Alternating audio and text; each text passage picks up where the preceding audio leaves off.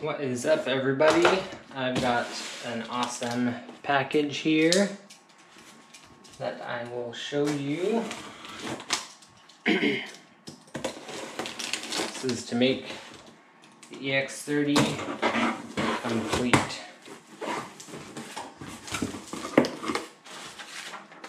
So here's some instructions.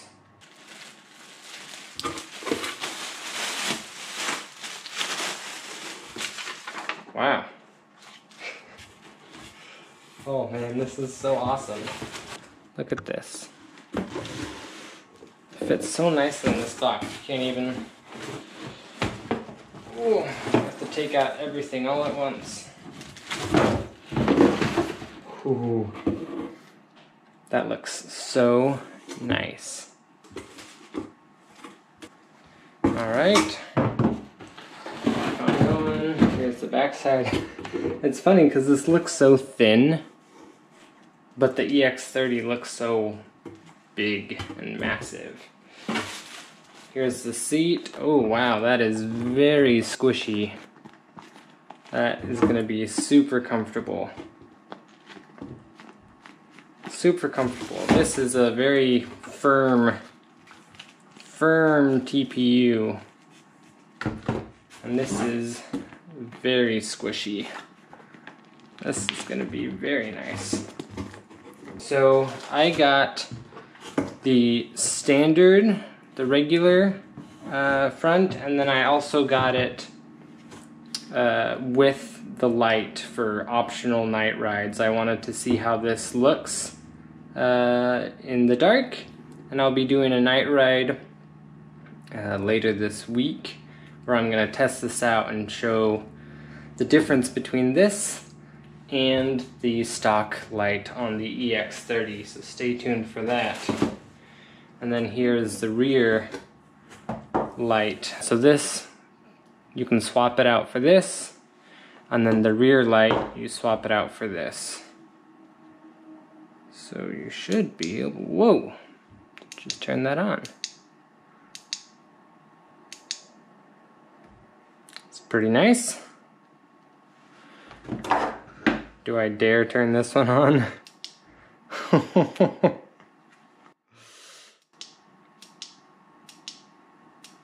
This is very bright. I can't wait to test this out at night. What else do we got in here? Looks like we've got 4 side plates for the battery compartment.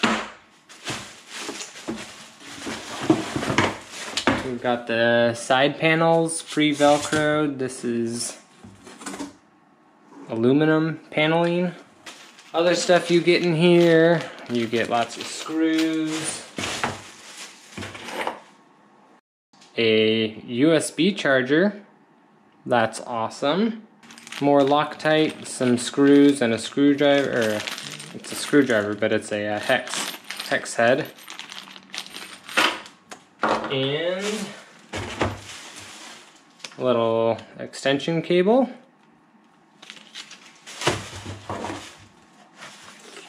And then this looks like the boxes for the USB lights. So there's your charging cable, and if I wanted to put these on something else, here's the clamps I have for that. This is super cool. I'm super excited about this. So you've got your rear light, and then this is the front light. Man, this is cool. This is a lot of stuff. And it's still less pieces than the Grizzly system. Alright, so this is everything kind of laid out. We've got the side plates for your power pads, got hardware, got your corner plates, USB charger, and extension cord. If you get the light system, I assume that these will not come if you don't order the lights. Then you've got your rear seat and front, and then this, and of course the accessories to the lights if you get those. So charging cables and mounting hardware in here. Now it's time to do the install. This should complement my master pretty well. So time to get out that bad boy and take off these pads, if you want to call them that. I've just got them attached with bungee cords, so they're not even on. Alright, so the first thing you gotta do is take off your pedals so you can remove the old stock pads, I should say. Not much of a fairing system. I've got about 150 miles riding with the stock pads, and it's not horrible. There's not much to grab onto here though, so it's definitely not I feel like I can't grab the power that the EX30 can offer. Alright, so now with that off, I'm going to unhook my temporary mode of connecting these pads. My bungee cords. And that will just come off. It's very dirty with all the rides I've gone on it. Alright, so I've got it all cleaned up. I'm using the headlight that came in the box to kind of shine some light on this wheel so you can actually see it. And right now I'm just going to attach this stuff and see what I'm dealing with. Just kind of get an idea of where things are going to be attached.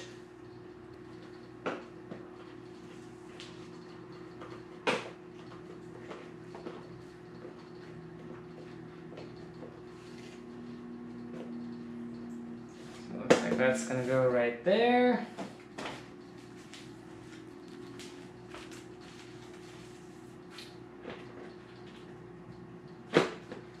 That's going to go right there. And then this goes on top. Ta-da! Done. Fastest install ever. Oh yes, and I forgot. We need the plates. So that's going to go right there to hold it all together. So looking at this and all the holes, looks like these smaller holes are used to hold on to the side plate. We've got your battery bolts right here, these three, that I'll have to pull out and install. We've got 3 screws up here, and then 1 right there. So there's a total of 1, 2, 3, 4, 5, 6, 7 bolts that will be attaching the front and aft to the actual chassis of the wheel. And then we've got 1, 2, 3, 4 connecting the seat to this. So we have our little instructions to tell you what goes where. So these say these go into the bumper side screws. Don't torque too hard. Pay attention to how the bumper is compressing. So with these TPU prints and these, softer material prints, these need to be snug, but there's not going to be a designated hard stop as you're twisting these. So you want to pay attention to that, or else you'll just crush the plastic. We've got our side panel screws right here. And then for the lower corners and side plates, that's what the globs are for. These guys. Alright, so let's just start unscrewing some stuff. I'm going to have to take this off.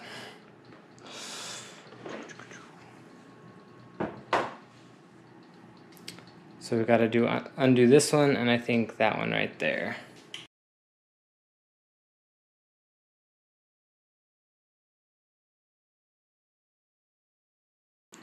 So this is the stock, and then this is the new hardware that's going to be on it, so it's a little bit longer. The stock hardware is a number 4mm, and this is a number 3mm. Okay, I've got those 4 off now, so I should be able to snap this on. So if you want to take this off, you just undo these screws in the front.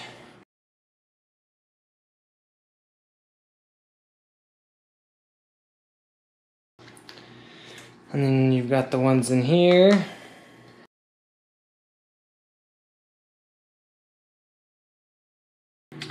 So once you've got that piece off, then you'll attach this on. 2 screws up front and then 2 in the back. And as you can imagine, this light gets pretty hot, but I don't know if you can see, but there's some air channels in here, and then here is the exhaust. So as you're riding, air's getting forced into these, and it helps cool the light down. So if I blow through this hole, you can hear it come out. Pretty cool. I was worried about this heating up, but it seems like that's been well taken care of. Alright, so I've got the light system attached. Just put in the 2 in the front, and I made an executive decision and decided to not attach the 2 in the back, otherwise I'd have to take this whole thing off in order to swap this out. And for now, I'm just going to leave the front ones accessible so I can just hot swap this without having to take off the entire fairing, front fairing. Let's do this.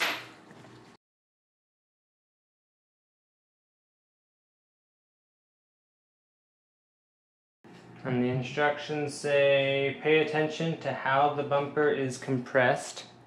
So I'm feeling some resistance now. So I'll probably just go another little bit. And this does not wiggle out, so that one's fully seated.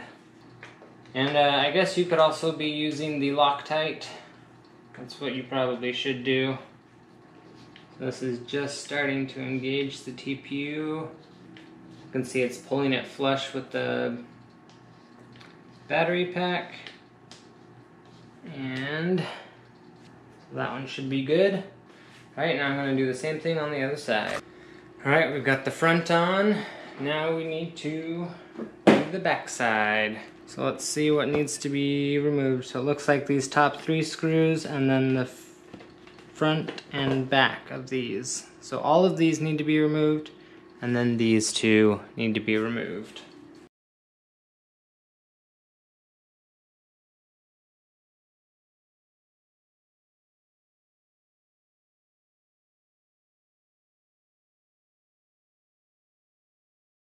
Alright, I've got all the screws taken off. I'm just going to slide this over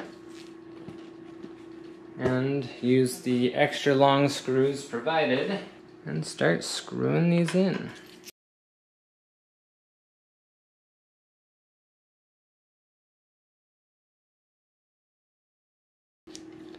And again with these, you don't want to go too tight. As soon as you start feeling some resistance, you want to stop.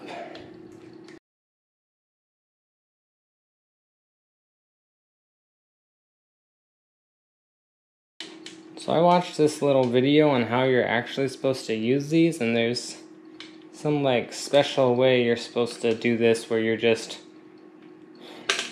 wrapping your finger around and around and you don't have to do any wrist movements. I wish I knew that trick right now. Of course you could use some power tools as well just to get it a majority of the way there and then finish it off without using power tools.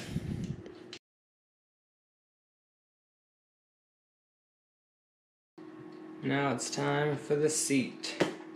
This is pretty straightforward. There are some screw holes right here. Just gonna get this one started so I can see where it's poking out.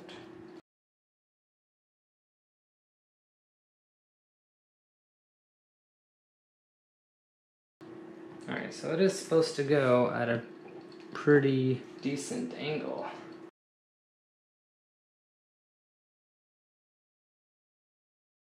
Alright, so I've got all my screws in, they're all nice and snug. I've got the seat installed.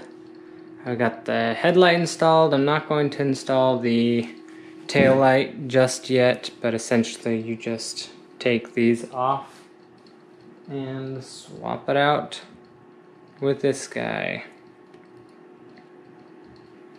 Looks like there are triangles here so that it only goes in one direction, so you're not confused as to which way it needs to go. And I already installed the side panel on this side just because I wanted to see how it would work. And so I'm going to show you how I attached that. Okay, so I've got my side plate here. Looks amazing. So it's attached up here, and I didn't want the bottom kind of flapping around. So what I did with the other side was I got some double-sided sticky tape and applied it in some vertical strips on the side of the plate. Now, I've heard lots of people complain how Velcro and tape doesn't really stick to the battery boxes because of all the ridges on it. So I'm not expecting this to stay very well, but I didn't want to use the E6000 adhesive that was provided because I want to be able to remove this on or off, and I feel like that adhesive will do a great job at keeping it on, but again, I want to be able to take this off for cleaning and maintenance. So I'm just using the sticky tape for now. If you're the kind of person who just wants to slap this on and never take it off again, then use the E6000. You're supposed to use a small, 1.5" diameter circle or glob in one place on each battery box, and then you smash that side plate on and let it sit for 24 hours, and it'll take about 72 hours to fully cure and harden. So again, I'm just using the tape as a temporary means of holding it, and time will tell if it actually holds. Alright, so I've just got 3 screws in here right now, just to give me something to align to, kind of hold this in place.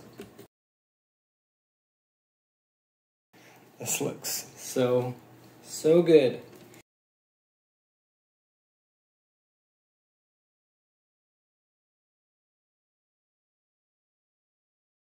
Alright, now that that's there, I'm just going to apply some pressure where the tape is.